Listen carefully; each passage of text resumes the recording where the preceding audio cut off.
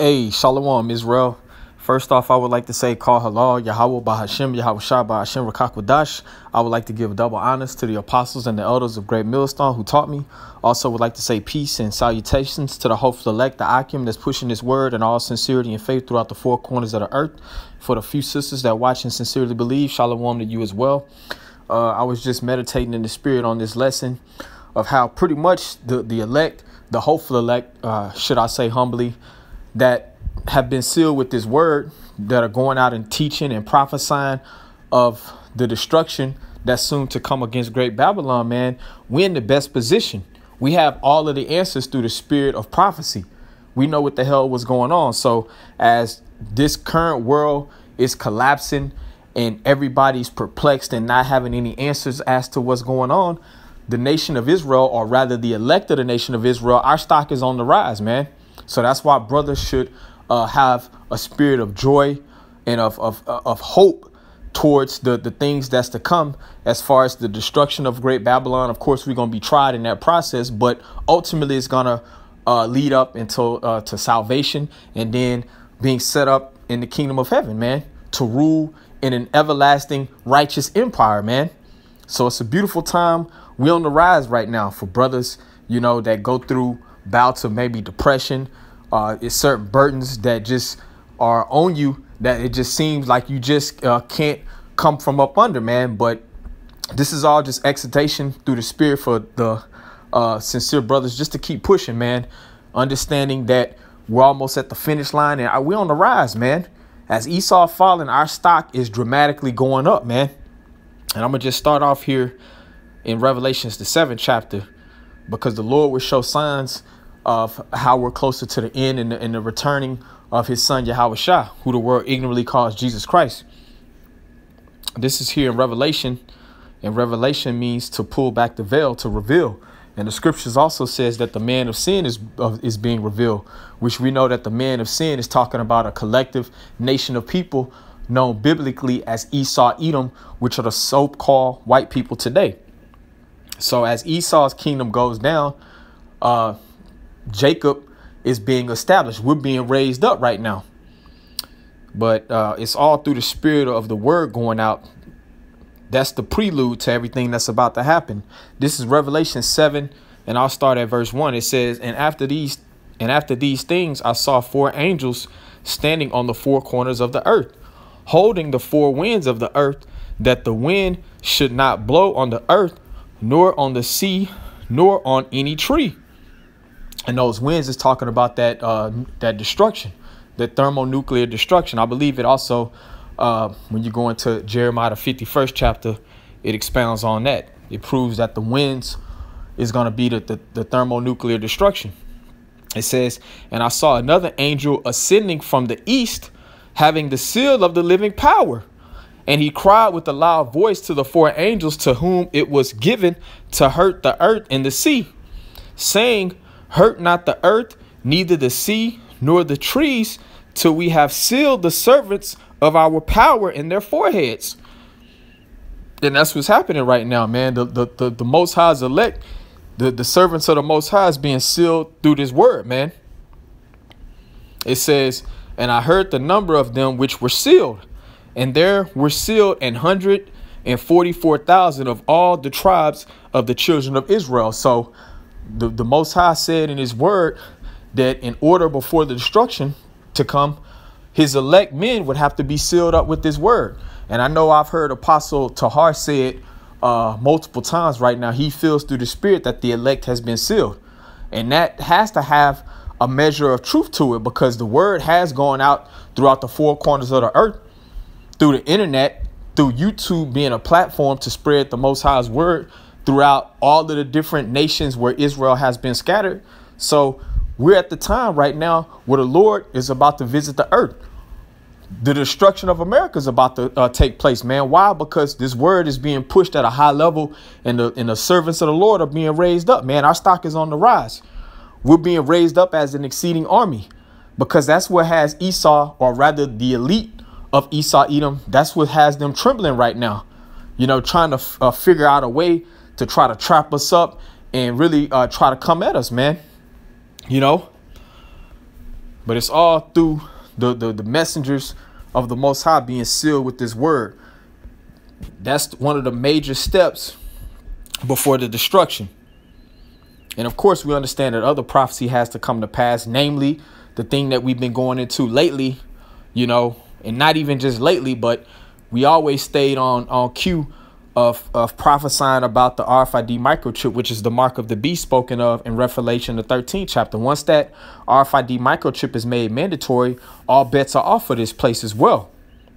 But even before we get to that process, the servants of the Most High have to be sealed with this word. You know, we have to be raised up. And that's what's happening right now, all through the spirit of Yahweh Bashem Yahushua.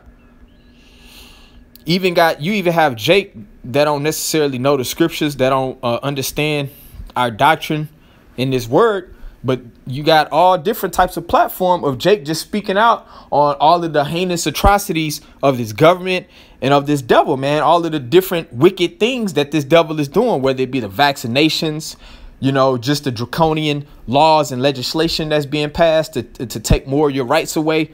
You know, you can't just run game on Jake. And when I say Jake, I'm talking about you Israelites, you so-called Negroes, Latinos, and Native Americans, man. Even those that are without this truth, they're starting to rise up and become woke, because being woke is a term that gets loosely tossed out there, because ultimately you're only woke if you have the wisdom, knowledge, and understanding of the Bible via the spirit of prophecy. But the point being made is the Most High's people is being raised up, and all through the first fruit, which is the elect, being sealed with this word. I want to get something in Psalms. Salakia Akim. Might have passed it up. This is Psalms. I think it's in 94, I believe, what I want to get. This is Psalms, the 94th chapter. And I'll start at the 16th verse. It says, "Who will rise up for me against the evildoers? Or who will stand up for me against the workers of iniquity?" So that's what you have going on right now, man. You have the elect who've been called into this faith to go out and prophesy and preach and wake our people up, man, to show our people their sins so that the elect among our people can repent and come into this fold, man, so we can get the hell out of here, man. No one's doing what we're doing and really having a backbone and standing up against all manner of adversity for righteousness' sake. Now, you got a lot of Jake out there using different podcasts and platforms to speak some measures of truth, and that's cool.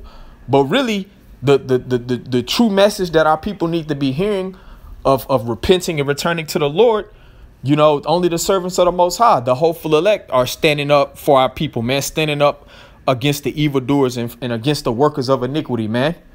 Knowing that we can be faced with imminent death for doing what we do, man. We're putting our lives on the line to stand up against wickedness, for all manner of wickedness, man. So that's an indication, too, who the Most High's elect would be in the latter days. Those men that would stand up boldly for the name and testimony of Yahweh Bashem Yahushua, preaching his word, man, no matter what the cost would be, no matter what type of threats on their lives, man. Those that love not their lives to death on this side. That's what's happening right now. I'm going to go to another scripture. I'm going to get 2nd Ezra. And all simultaneously, as the Lord's men are being raised up, Esau's kingdom is falling down. And that's a beautiful thing. That's something to rejoice over, man. We're seeing it. This whole COVID-19 crisis, man, is really exposing the character and the sentiment of America, man. And it's also shaping the new world to come, man. You know, I'll start. This is 2nd Ezra 6 and 7. It says, "Then answered I and said, what shall be the parting asunder of the times? And when shall be the end of the first and the beginning of it that followeth?" So Ezra is asking the angel, basically, when is going to be the end of the current world? And when is going to be the beginning of the world that's going to come after? And that's what we feel like in the spirit, the elect that are standing up for this word, man. We don't want things to go back to so-called normal. We want this ordeal to play out. We hasten the return in the coming of our Lord. We hasten the return, or we hasten that the will of the Lord is being done on the earth. We hasten that the RFID chip is made mandatory. We hasten the day where the destruction comes, man, because we know that as soon as we get through those obstacle courses, we get that much more closer to the kingdom of heaven being established in a righteous, everlasting kingdom. Verse 8, it says, and he said unto me, from Abraham unto Isaac, when Jacob and Esau were born of him, Jacob's hand held first the hill of Esau. For Esau is the end of the world, and Jacob is the beginning of it that followeth. So that's the point being made. Esau, Edom, the so-called white people that control the world, the wicked, who was given rulership at this at a point in time, we're at the end of their world. Their whole society and their grip on the world as we know it is collapsing, man. It's falling right before our eyes. And in the midst of it, you have the Jacob, which is synonymous with the nation of Israel. Start with the elect who have received this word. We're on the rise right now, man. You know, we're on the rise right now. And it's a beautiful time. Matter of fact, I'm going to jump down further in this verse or in this chapter to get a little bit more. This is 2nd Ezra 6, and I'm going to jump to 18. It says, and it said, behold, the days come that I will begin to draw nigh and to visit them that dwell upon the earth. So we're in those days. We're in those latter days. That's why Habakkuk, the 2nd chapter, said the vision is yet for an appointed time, but at the end it shall speak. We're at the end. You know, the Lord is showing all different types of signs from heavens that he's about to send his right hand to visit this earth, man. But one of the things that had to happen before the Lord sent his son to visit this earth is that the elect would have to be sealed with this word. That's the whole point being made. The elect is on the rise right now. The hopeful elect is on the rise. It says, and will begin to make inquisition of them what they be that have hurt unjustly with their unrighteousness, and when the affliction of Zion shall be fulfilled. So inquisition basically means to investigate, to scrutinize. Basically, Esau, Edom is being put on trial right now for all of his different deeds, all of his wicked atrocities, man. He's being put on trial before the ultimate judge, Yahweh, Yahweh Shah, you know. And it says, and when the affliction of Zion shall be fulfilled. And we know that Zion, that's the monument of the Most High. That represents the nation of Israel, man. So our affliction is almost accomplished, man. You know, all the hell, the rape, robbery, and murder and oppression that we had to suffer, man, that's about to be lifted off of our head. And it's going to be put on the head of our mortal enemy, Esau, Edom. And then also the other lower level heathen nations, man. But the point being made is that the elect is on the rise, man. Our affliction is almost accomplished. And this current world that we in right now is falling before our eyes, man. I want to get another scripture. Because you got simple peon, so-called Negroes, Latinos, and Native Americans, man.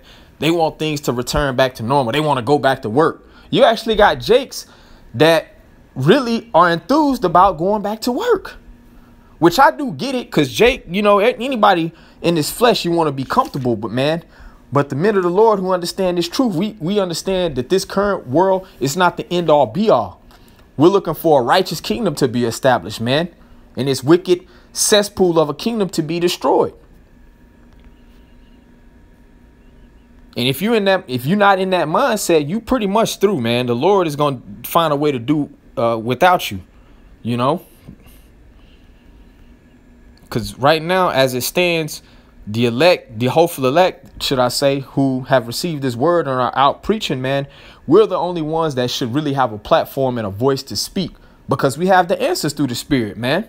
You know, our stock is rising. We're the high commodities right now, man, in the midst of all of this calamity, confusion, all of this uncertainty, you know. So it's a beautiful time, man. I know brothers have been saying this a lot lately, but it's just beautiful times, man. For some, I'll say beautiful time for some, and not so beautiful time for others, you know. It just all depends where you line up through the Spirit.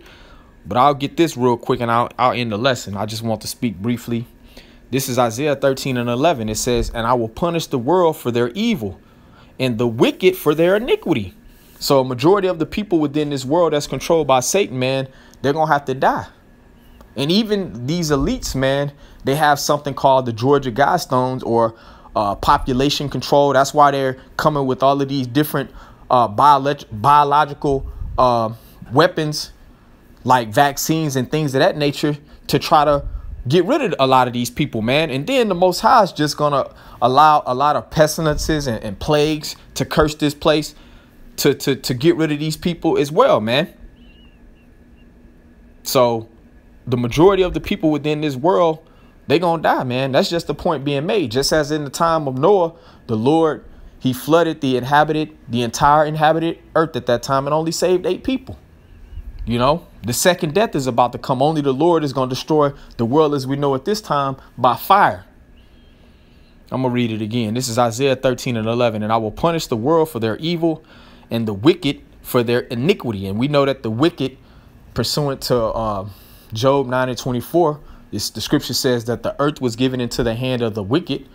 Who's ruling the earth by process of elimination? That's Esau, Edom, the so-called white man. It's not the so-called Chinese, man.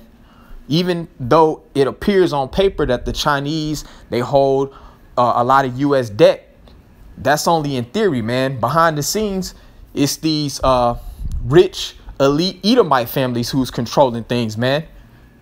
Them damn Moabites in China, they're not ruling a damn thing, man.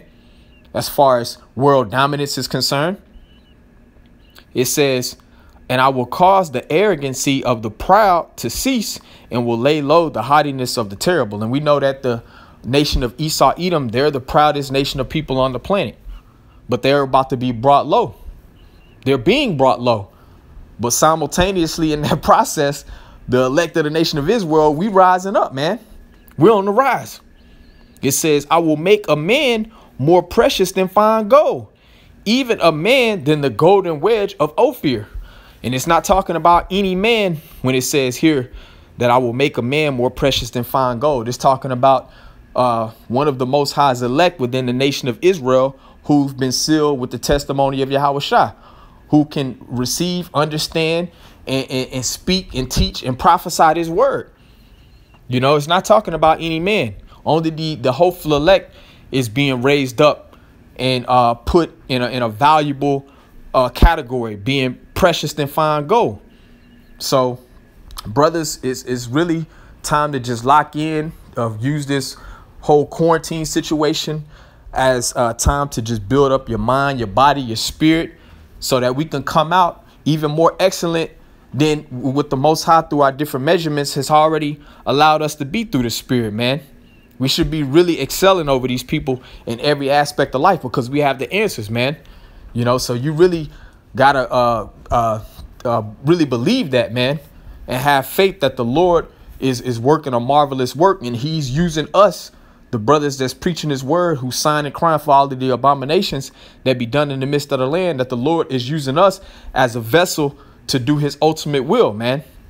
So I just wanted to speak just on how it's a beautiful thing and how we're on the rise as Esau's kingdom is being destroyed, man.